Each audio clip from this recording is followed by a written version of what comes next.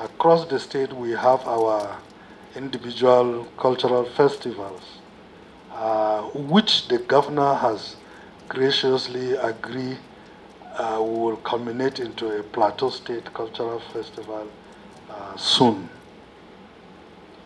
We are anxious to make this a reality because we know what tourism can do for a nation.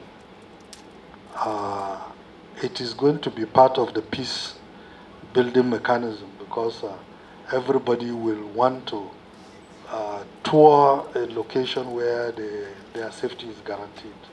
And so we must take the security perspective of culture into consideration in whatever we are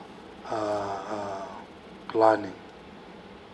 One other thing that we think will generate interest is if we go back to teaching proper history in our schools.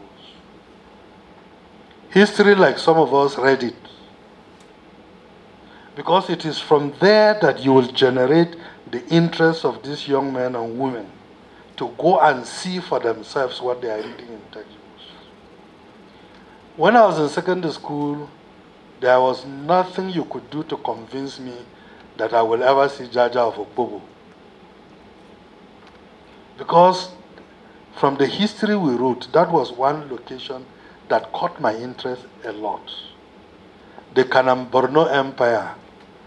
I didn't know they were going to become my colleagues, because I didn't know I was going to be a traditional ruler. But the essence of our history is with these traditional institutions, because they are the custodians of the culture and the tradition of the people. What is happening in this country today is we are running away from our history.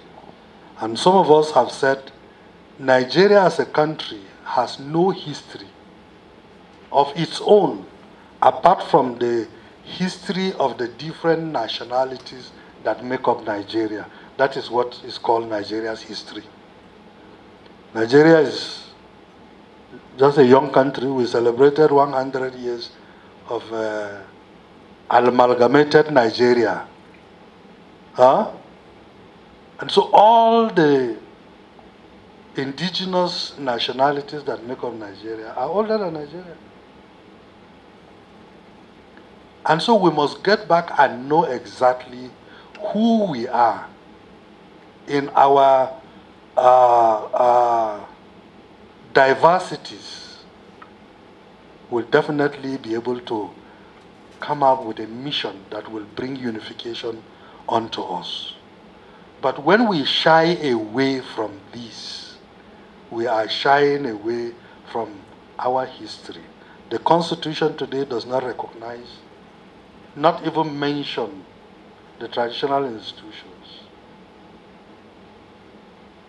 Even America, we know how America came about being. They are struggling to create a history for themselves. And we who are history are running away from history. It is very sad. But the much that we will use culture to develop tourism will assure you that we will work hand in hand with you to develop this. We want to appreciate the media, like you said. Without the media, we will not be able to go very far. During the Nzemberom festival, we want to appreciate the media for the role they played, and particularly NTA and NTA International.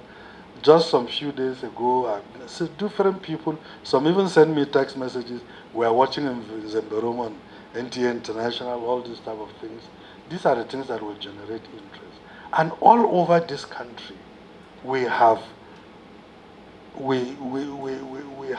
cultures and traditions and festivals and locations that define tourism.